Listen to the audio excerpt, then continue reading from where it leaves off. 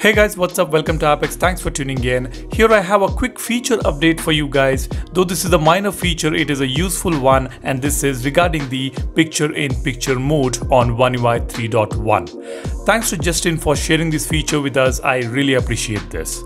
Alright, now we all know about picture-in-picture mode. This is supported by few applications like Google Maps, YouTube, etc., which allows us to keep an eye on them in a floating window, and at the same time we can open any other applications and use them on the home screen. We also know that we can move this window anywhere we want on the home screen, isn't it?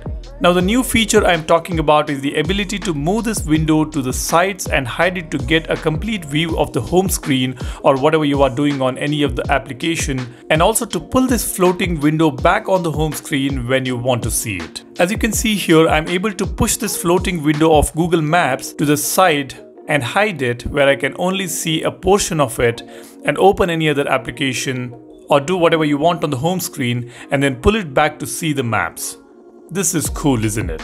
This certainly gives us a clearer view of the home screen while the floating window is available on the screen.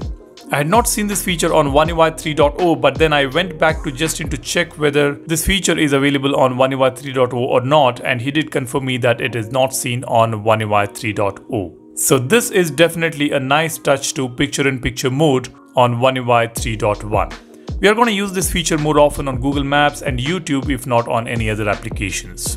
Alright, that's all I wanted to share with you guys. If you have noticed any cool or unique features on One UI 3.1, do share it with us in the comment section below, which could benefit the community. And if you are here for the first time on the channel, consider subscribing to watch some cool contents on Galaxy watches, Samsung phones and Android applications. Let me know your thoughts about this feature in the comment section below. Thanks a lot for watching. You guys take care and stay safe. I will see you in the next one. Cheers. Bye-bye.